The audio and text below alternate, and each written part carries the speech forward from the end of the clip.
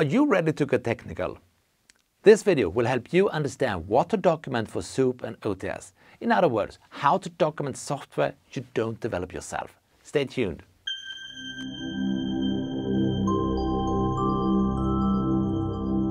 Hi, I'm Christian Kestner, and this video is part of my course on software for medical devices and IEC 62304.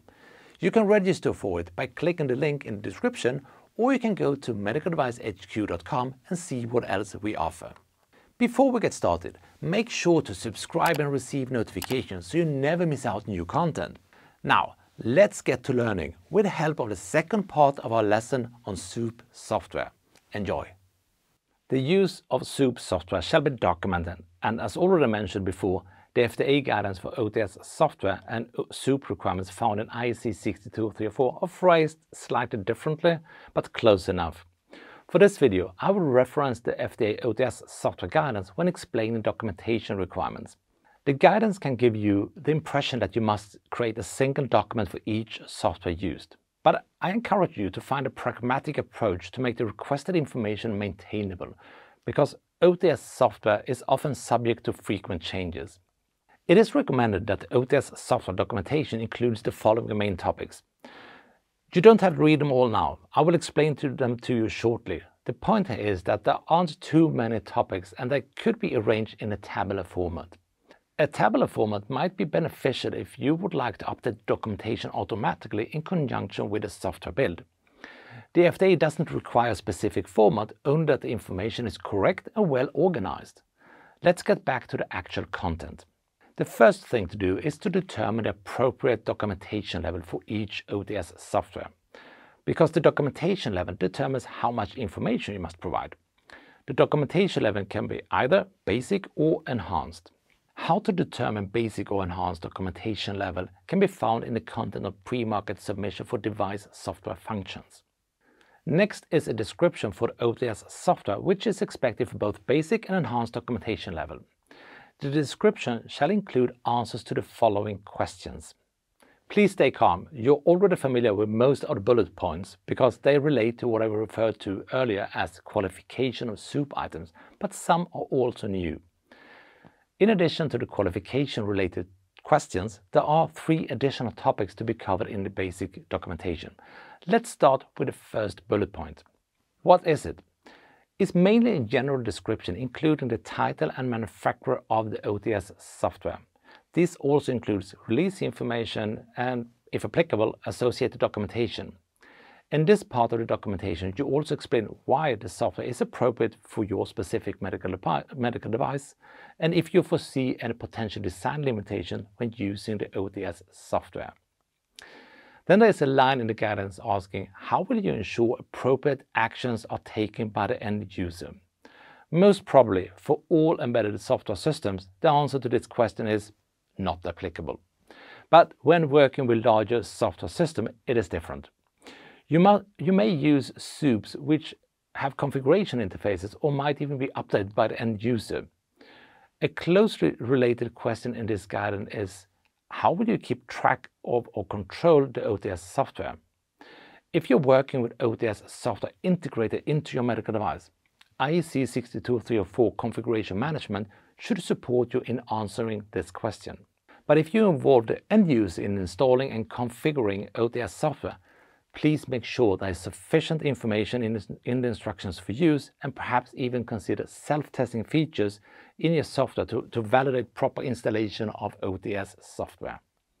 Now let's move on and look at the main topic, risk assessment of OTS software. Risk management should always be present when working with medical devices. Hence, the topic applies to both basic and enhanced documentation level. The FDA guidance doesn't specifically call out the application of ISO 14971 on risk management, but the requested information results from proper application of ISO 14971. And the proper application in this context means that you should include how to evaluate OTS software-related risks in your risk management plan and include risks and appropriate risk control measures in your risk assessment. Risk assessment is the term used in the FDA guidance. Typically, I refer to this document as a hazard traceability matrix because the definition of risk assessment in ISO 14971 only covers risk analysis and risk evaluation, but not risk control. Since the requirements on risk management are generic and not for each OTS software, I suggest leveraging this when you organize the OTS software documentation.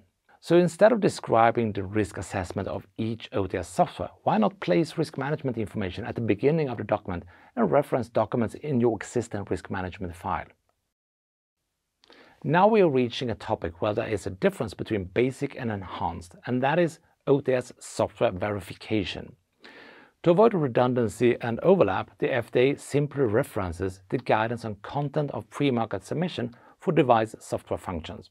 At first glance, it seems to be an intelligent approach, but the pre-market submission guidance references system tests, and that is not a perfect match when testing OTS software, because OTS software testing should preferably happen before the system test. The FDA has solved this by allowing you some pragmatism and asking you to provide documentation commensurate with the documentation level. So, to make a long story short, for basic documentation level, you are expected to summarize your testing activities, including details of relevant system level tests, protocols, and results. For enhanced documentation level, detailed unit and integration test documentation should be added to the package. The last main topic of the OTS documentation is assurance of development methodologies and continued maintenance of OTS software. For basic documentation, this is not recommended documentation as part of a pre-market submission.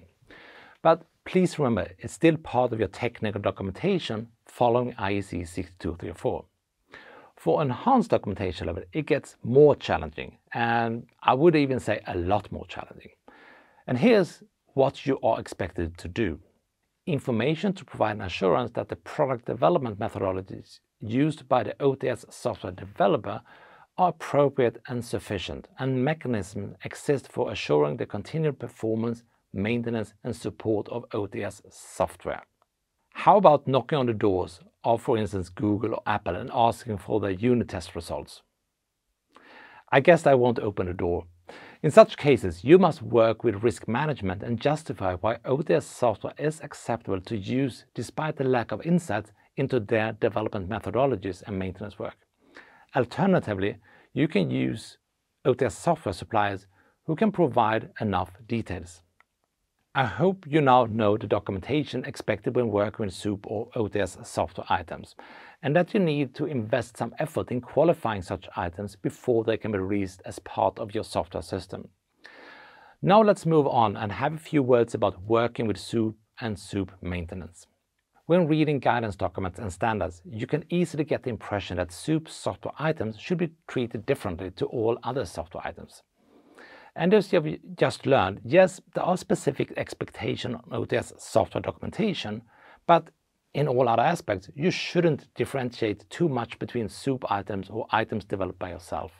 For example, in an architecture design, SOUP items appears as any other item in your documentation.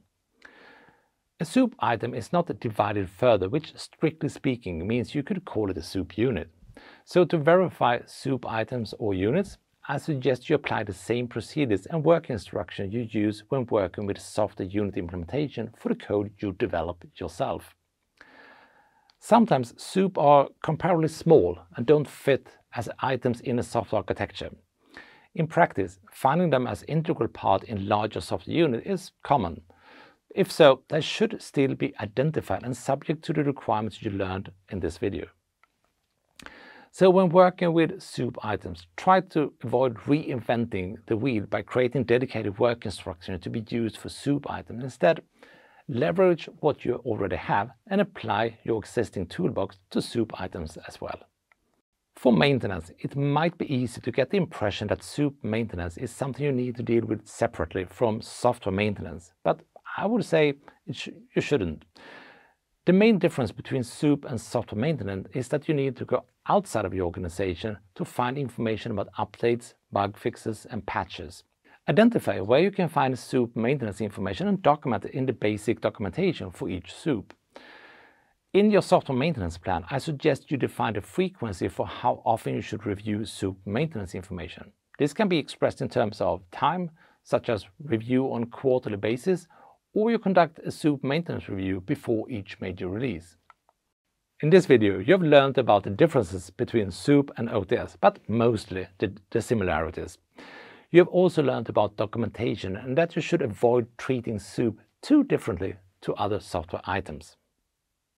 That's it for now. Do you have any thoughts or comments you'd like to share? Drop them down below and let's talk. Are you on LinkedIn? Because we are, and we would love to have you or your friends from the medical device industry there.